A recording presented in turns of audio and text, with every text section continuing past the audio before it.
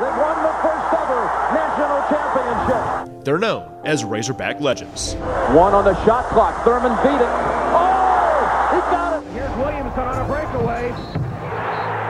Got the slam. Scotty Thurman and Corliss Williamson led the Hogs to back-to-back national championship appearances, beating Duke for the title in '94 and coming just short to UCLA in '95. Over 2 decades later, the two are back in Arkansas, coaching on the high school level. And on Tuesday night, they faced off from opposite sidelines. Thurman as Parkview head coach, Williamson as Little Rock Christian assistant, each in their second seasons with the teams. Wow, I mean, it's always fun when we have a chance to compete, whether it's, us playing the game of dominoes or back when we were young, playing AAU basketball against each other or one-on-one. We still have that same competitive fire now. Well, it's definitely different.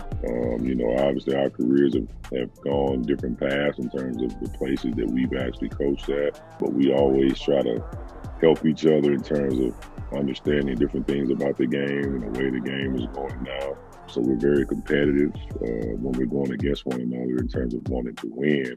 Parkview came out on top that night, beating LRCA 64-49. But the one thing these two care more about than final scores are the lives they can touch in their chapter as coaches. I think the beauty of it is the fact that we're still able to be involved with the game that we love and hopefully make a difference in their lives. And that's the one thing I think that we both take a lot of pride in, is trying to give back to the game and the youth. This is about teaching our young people and trying to help them progress. And I think he and I both do a good job of trying to separate that. Our friendship is important to us, but at the end of the day, when we're on different sides, we're competing and trying to see who teams are going to come out on top. To this day, Thurman and Williamson, as well as the other Razorbacks on those championship teams from the '90s, remain close. We're all still very close-knit.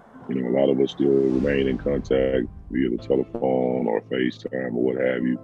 And I think it's just a bunch that, really recognize what we did at that time. I'm not so sure that we enjoyed it as much when we were young, but now that we're older and none of us really play much, I think it's something to cherish in terms of being not only a team that accomplished what we did in terms of winning the '94 championship, but also going back and having an opportunity to repeat, even though we fell short.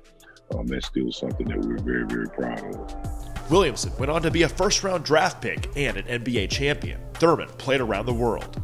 Each of their prolific playing careers have translated into coaching.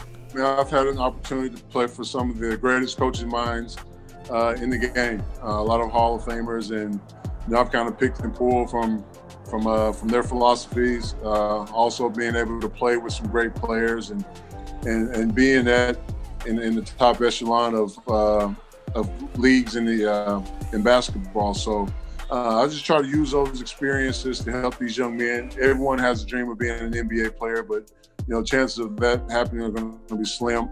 But I still want them to enjoy the game and understand that it's not only just a game, but it's also teaching you a lot of skills and values that you'll carry over into your regular day life.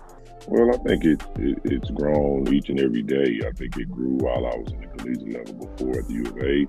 I think it's grown now. Obviously, when you sit in the seat that I sit in now, you're no longer an assistant. So, some of my nights are maybe a little bit longer than what it was as an assistant. But in terms of learning the game and improving the game, that's something I've always tried to be a big component of. Learning a lot about player development at this level and really taking what I learned at the college level and trying to implement a lot of those different things here, from the player development side to the character development as well as the career enhancement part, trying to do everything I can to put substance into these young men so they can be productive basketball players, but more important, productive student athletes.